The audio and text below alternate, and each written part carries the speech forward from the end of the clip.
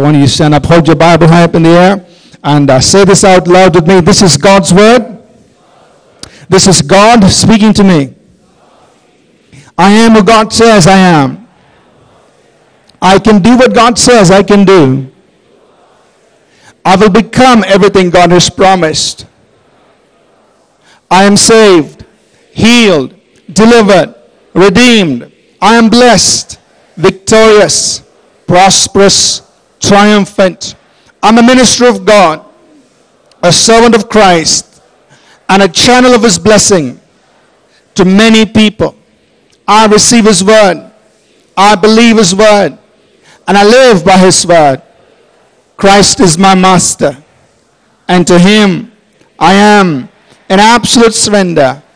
In Jesus' name, amen. Let's go in our Bibles this morning to John the 16th chapter.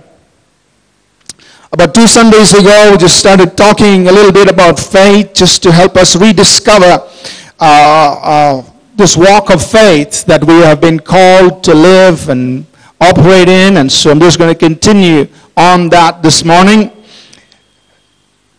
And I want to talk to us this morning on faith that dominates circumstances. Faith that dominates circumstances. So let's begin in John chapter 16 and verse 33, where Jesus said, "These things I have spoken to you, that in me you may have peace. In the world you will have tribulation, but be of good cheer, I have overcome the world." So Jesus said, look, I'm saying all these things to you so that in me you may have peace. You can come to a place in Him where you can have peace. Doesn't matter what happens in the world, you are at peace because you are in Him, because of His words. So these things I have spoken to you so that in me you may have peace. And He said, in the world you will have tribulation. So in the world you're bound to have difficulties. You're going to face challenges. You're going to face the storms of life. You're going to have all the difficulties coming against you. In the world you will have tribulation. But He said, be happy, be of good cheer. He said, I have overcome the world. Jesus has overcome, He has conquered, He has triumphed over, He has gained the mastery over the world. He said, I have conquered the world, be of good cheer. Now John, who's the beloved disciple who wrote this Gospel of John, later on he wrote the Epistle of John. So if you will go with me to the Epistle of John, 1 John chapter 5. And we're going to see what John says here in 1 John chapter 5, verses 1 and 4. 1 John chapter 5, verses 1 and 4. So John declared that Jesus has overcome the world in John 16, verse 33. Now we go to 1 John chapter 5, verses 1 and 4, and here's what John says. In verse 1 he says, whoever believes that Jesus is the Christ is born of God.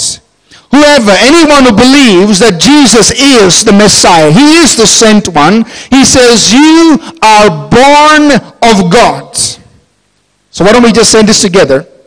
I am born of God. Right? So you believe that Jesus is the Messiah. He says, you are born of God. So you are born of God. God's given birth to you, so to speak. Meaning you've got the life and the nature of God inside you. You've inherited from Him. You're born of God. God's given birth to you, so to speak. But then He has something to say about you and I who've been born of God. Verse 4. He says, whoever, meaning it's all inclusive, everyone. Verse 4. Whoever is born of God overcomes the world. Is that you? Is that you He's talking about? Yes or no? Yes, He's talking about you. He says, whoever is born of God. Who is born of God? The ones who believe that Jesus is the Messiah. Whoever believes that Jesus is the Messiah, they're born of God. And then He says in verse 4, whoever is born of God overcomes the world. So let's say this together. I overcome the world. I am an overcomer. That's the word of God. It says, whoever is born of God overcomes the world. Now in John's mind, he already told us, quoting Jesus, he said, in the world you will have tribulation. In the world you will face challenges. You will face difficulties. You will face the storms of life. But he said, whoever is born of God overcomes the world. You are an overcomer. You are somebody who's born of God, who's got the capacity to be an overcomer. Somebody who triumphs over the circumstances, the challenges, the difficulties of life. They don't have to put you down. You can overcome. You can triumph over the difficulties, the challenges that you face in life. You are born to win. You're born to overcome. However, he continues in verse 4 and he gives us the key in 1 John 5 verse 4. He says, whoever is born of God overcomes the world, and this is the victory that overcomes the world, even our faith. One version says, this is how we have victory over the world. It is through our faith. So he's given us the key. He said, you are an overcomer. You are going to win. You will face challenges. You will face difficulties. But God, because you're born of God, you are an overcomer. You have the potential to live a victorious life, to overcome life. And here's the key. This is how we gain victory over the world. It's through our faith. Amen. That's why it's so important for you and I as believers to learn how to live by faith and walk by faith, because it is through faith that we're going to overcome and triumph over the challenges and difficulties of life. Amen. Now, Jesus modeled this for us. He said, I have overcome the world. He modeled what it means to live the overcoming life. To live a life that triumphs over the tribulations, the challenges, the difficulties, the storms. He modeled that for us and he taught that to us. So let's go to one scenario in the New Testament. So please go with me to the 8th chapter of Luke, where Jesus models for us faith that dominates the circumstances. Of course, we can look at the entire life of Jesus and learn lessons from every situation and scenario. But we're just picking one this morning in the 8th chapter of Luke. And let's see how Jesus models this faith that dominates circumstances. In Luke chapter 8, verses 22 to verse 25. We're just going to read this passage here. It says, it happened on a certain day that he got into a boat and with his disciples, and he said to them, let us cross over to the other side of the lake. And they launched out. So Jesus had a destination. He said, let's get on to the other side. We're going to the other side. You've got a place to go to. There's a destination. This is not an aimless journey. We're going somewhere. Let us go over to the other side. But as they sailed, he fell asleep, and a windstorm came down on the lake, and they were filling with water and were in jeopardy. And they came to him and awoke him, saying, Master, Master, we are perishing. Then he arose and rebuked the wind and the raging of the water, and they ceased, and there was a calm. And he said to them, where is your faith? And they were afraid and marveled, saying to one another, who can this be? For he commands even the winds and the water, and they obey him. Well, just one scenario where Jesus models to us faith that dominates circumstances. And the Bible says this is how you and I are going to have victory over the world. It's through our faith. So Jesus says, let's go over to the other side. There's a plan, there's a purpose, there's a destination, we're going. And he goes to sleep. Now, if you and I would kind of just stretch our imagination a little bit, here's what we would have assumed. This is the Son of God. He is in the center of the will of God for his life, it is impossible that there should be any storm that would come against him. He's the Son of God. He's in the center of the will of God for his life. So therefore, everything must be calm. He's the Son of God. The Father would have given angels charge over him, and every angel was an assignment to keep every wind still and every wave calm, and make sure that he has a very peaceful journey to the other side. That's what we would have assumed. After all, he was the Son of God. But not so. Because we see, storm came. The winds blew and the storms arose, and this was the ship in which the Son of God was traveling. A lesson for us to learn. Just because you're in the center of the will of God, just because you are doing what God wants you to do, and just because you're going where God wants you to go, does not exempt you from the storms of life. Amen? Doesn't exempt you. Doesn't exempt me from the storms of life. Just because we're in the center of the will of God. Just because we are born of God does not mean there will be no tribulations. Jesus said, in this world you will have tribulations. But what I want us to see is Jesus modeled for us what to do when the storms of life come. You and I have one of two choices. We can do what Jesus modeled for us in Luke the 8th chapter, or we could just relinquish our faith and say, que sera, sera, whatever will be, Titanic, I follow you. But let's look at what Jesus did. When these winds came, the storms blew, and the disciples, they couldn't figure out what to do. They woke Jesus up and said, Lord, we're about to die. I mean, this is like Titanic in advance. Lord, come on, do something. What did Jesus do? He didn't stand up and say, oh, Heavenly Father, maybe it's your heavenly will for this storm to take me to a watery grave. I'm ready, Lord. He didn't do any of that.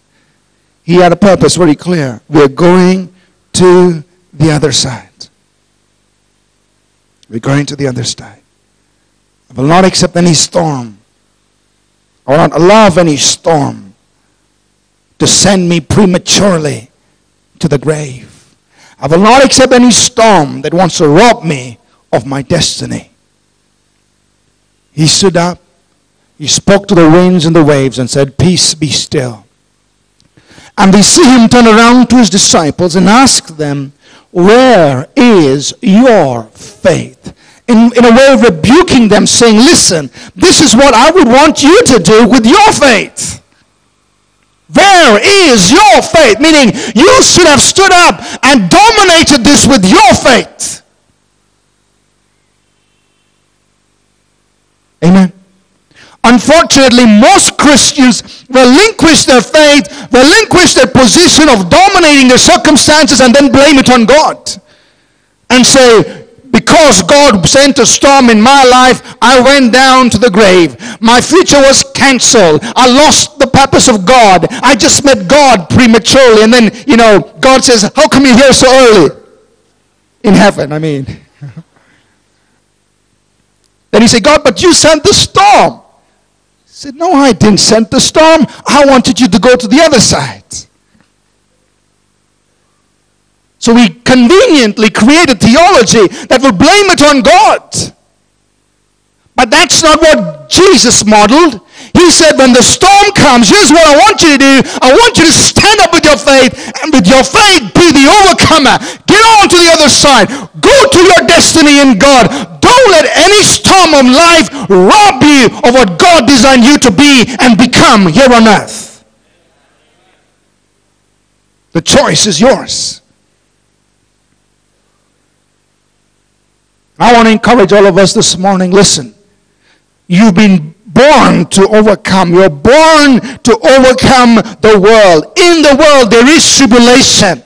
There will be the storms of life. There will be the darkness of life. There will be the challenges of life. There will be the mountains.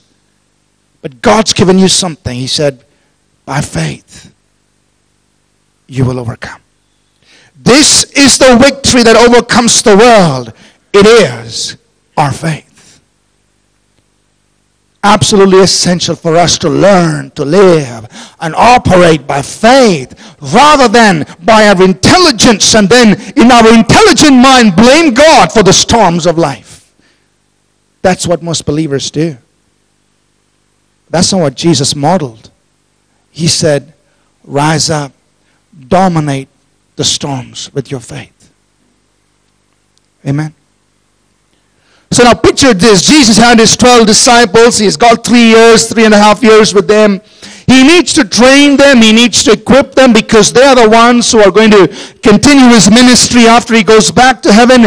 And he is using every opportunity to teach them very important things. And he's teaching them about faith. So here's one scenario where he's teaching them. He's modeling to them what it means to operate by faith. What it means to dominate storms by faith. What it means to go to your destiny, go into your destination, even though there may be some obstacles. He's modeling that to them. But there are also other situations where he teaches that to them on purpose.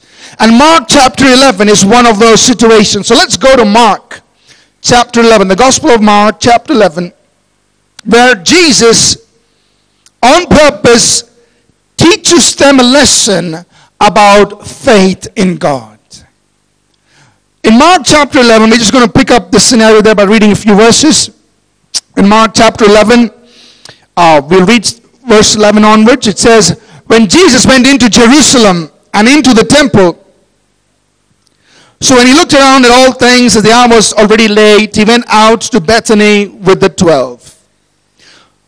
Now the next day, when they had come out from Bethany, he was hungry. And seeing from afar a fig tree having leaves, he went to see it, if perhaps he would find something on it. When he came to it, he found nothing but leaves, for it was not the season for figs. In response, Jesus said to it, let no one eat fruit from you ever again. And his disciples heard it. And then he proceeded into Jerusalem. Verse 19. When evening had come, he went out of the city. Verse 20, to the next morning. Now in the morning, as they passed by, they saw the fig tree dried up from the roots. And Peter, remembering, said to him, Rabbi, look, the fig tree which you cursed has withered away. So Jesus answered to them, have faith in God. For assuredly I say to you, whoever says to this mountain, be removed and be cast into the sea, and does not doubt in his heart, but believes that those things he says will be done, he will have whatever he says. Therefore I say to you, whatever things you ask when you pray, believe that you receive them, and you will have them. So Jesus is continuing his teaching, his disciples, the lessons on faith. And here is one situation that he actually sets up for them. He kind of approaches a fig tree. So, the disciples are thinking, okay, maybe he's going to the fig tree, he's hungry, we're all feeling hungry. Maybe he's going to the fig tree to find some fruit. And so they see him coming there. But I think it's a little beyond just finding fruit. He's setting them up for the lesson he wants to teach them. So he comes to the fig tree here. There's nothing on it. He knows there's nothing going to be on it because it's not the season for figs. All his disciples around him wondering what the Lord's going to do. And they hear him curse the fig tree. They hear him say, nobody is going to eat anything of you from now on. And you can just imagine Peter, James, John just looking at a fig tree. Like, what's going to happen to this now? And apparently nothing happens at that moment, because they just proceed on into Jerusalem. And then over there in Jerusalem, Jesus is chasing out all the people from the temple. Peter saying, man, this is a bad day for us. He's cursing the fig tree, chasing these people out of the temple. Something's wrong here. And anyway, at the end of the day, they go back to Bethany, just spend the night there, sleep, and next morning they're back on that same track, passing by the same tree. And this time Peter notices that this tree has been dried up from the roots. It's withered, just like Jesus said there yesterday. It's dried up. And so he calls the attention of everybody and says, hey guys, look, Master, look, the tree that you cursed yesterday indeed has withered up. It's all gone. It's dry from the roots. And Jesus set this entire thing up to teach them some lessons on faith. And he proceeds in to teaching them what he wants them to learn about faith. He begins by saying in verse 22, have faith in God. Victory. He spoke to it. I'm sure that night, the disciples may have been wondering, do we really want to follow this man? We see him talking to trees. We see him talking to winds and waves. I mean, do you think he's in the right mind? Do we really want to follow a leader who talks to trees? But next day, they're learning something about faith. He says, have faith in God. Have faith in God. If Jesus was standing here and speaking to you and me, he would say the same thing. Have faith in God. You're in the middle of a storm. Have faith in God. Things are not going the way you want them to go. Have faith in God. You're facing the storms of life. Have faith in God. You're facing some mountains. Have faith in God. And then he proceeds to tell us how to operate that faith, how to use that faith. You have faith in this Almighty God. Now here's what you do to operate, to exercise, to work your faith. Here's what you do. He taught his disciples, verse 23. He said, listen guys, for verily I say unto you, or the New King James, assuredly I say to you. You know when Jesus, verily, verily I say to you, or assuredly, it's not like, just another nice thing to do. He's saying this is truth. What I'm about to tell you is truth. Verily, assuredly I tell you. I'm telling you a statement of absolute truth.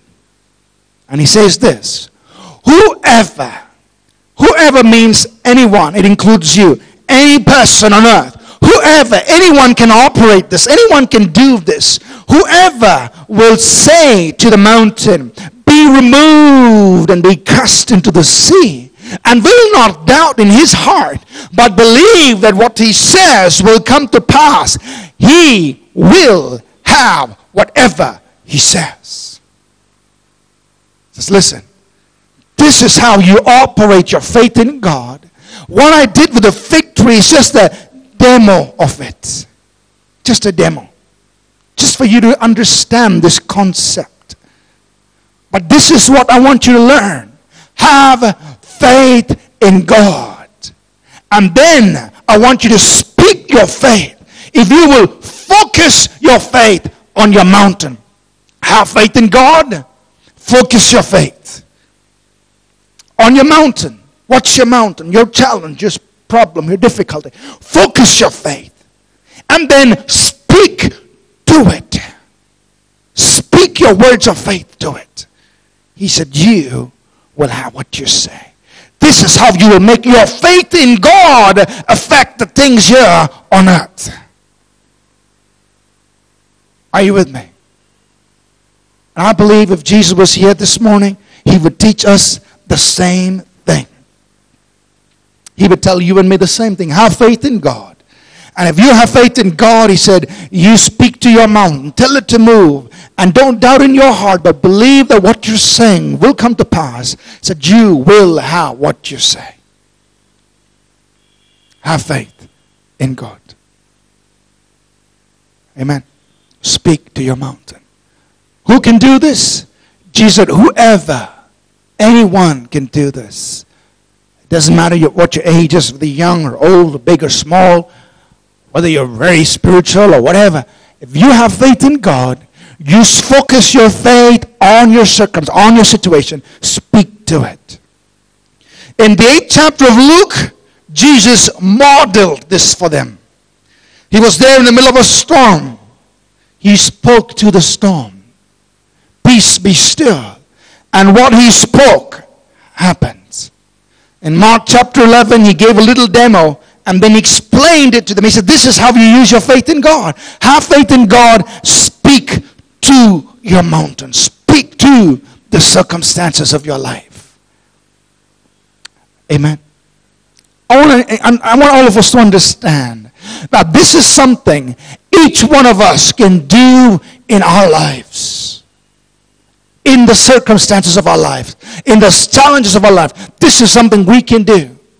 And this is what we need to do to be the overcomers God has designed us to be. Whoever is born of God overcomes the world. And this is how we gain victory over the world. It's through our faith. How do you exercise faith to dominate and overcome and triumph over the world? It's like this. Have faith in God and speak to your circumstances. Don't let any storm rob you of your destiny in God. God wants you to get to the other side. God wants you to go to that which He has designed for your life. If a storm comes, if a mountain comes, speak to it. Dominate it with your faith in God. Amen. Don't be somebody who relinquishes their faith and just accepts the storm to drown them and push them and cancel out what God had ordained for their lives. Because then it's not God's fault. He has declared you to be an overcomer, and He has given you the faith in your heart for you to dominate your circumstance. And He has said you will go to the other side. Amen. An analogy that's been in my heart in recent days is that of a diamond. The diamond is one of the toughest materials known. It's stronger than most other materials used to cut all kinds of things and so on. The word diamond in the Greek means things like indestructible. And I like one meaning of it. It says, I overcome. It's the meaning of the word diamond. For a diamond to be formed, now we're talking about natural diamonds, not the artificial ones you make, but the natural diamond, for it to be formed, there are two important things: high temperature and high pressure. And it's formed deep in the lower parts of the earth, about 120 kilometers down into the earth, the depths of the earth. The carbon atoms under the high temperature, high pressure come into a certain formation that causes them to be these kinds of stones, diamonds. And here's how I was relating it to my own life and to the situations of my life. You know, when there is high temperature around me, and things are really hot, and things are really intense and really difficult, I shouldn't allow them to break me. I shouldn't allow this high temperature to destroy me.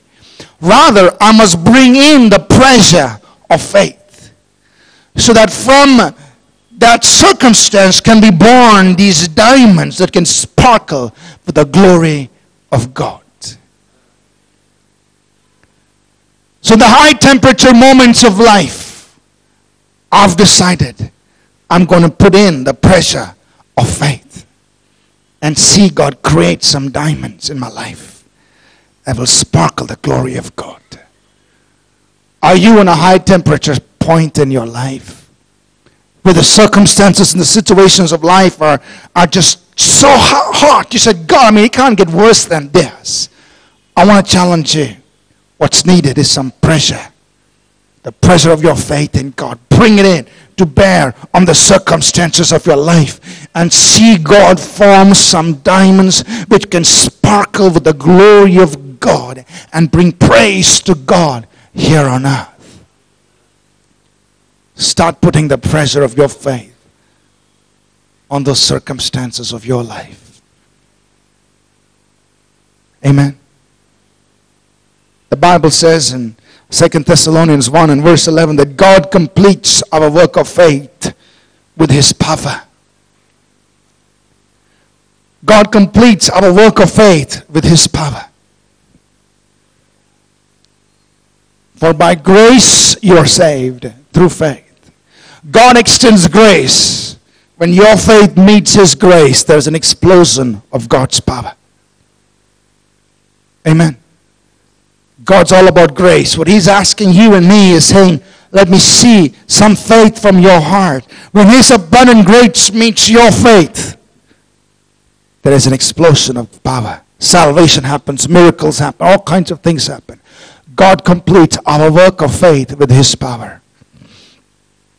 Would you, in your circumstance, in your situation, rise up with faith in your heart in God? You're born to overcome, but this is how you overcome the world. It's by your faith. It's by your faith. Amen. Would you purpose in your heart that you will be somebody who follows the example of Jesus? That when the winds and the storms of life blow in against you, that you would not say, this is God doing it. But rather you would say, God has purpose for me to get to the other side. And I will not allow anything on earth to rob me of my destiny in God. Would you rise up with that faith in your heart to be the overcomer God says you can be? Because whatever is born of Him overcomes the world. And this is the victory that overcomes the world, even our faith. Jesus modeled for us how faith dominates. He taught us how faith dominates. Have faith in God. Speak to your situation. Speak to your circumstances. He said, you will have whatever you say. Will you bring the pressure of your faith to bear on your circumstances? Might be getting hot. But I think God's getting ready to form some diamonds in your life. He's just waiting for your faith to come in, to bear on that circumstance, to bear on that situation, and let some diamonds be formed in your life.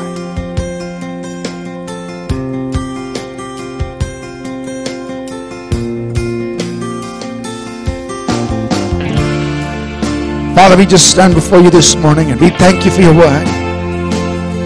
Thank you, God, that you've said that we are overcomers. That every person here is an overcomer. And we overcome by our faith in you. I pray that this morning that each one of us will be encouraged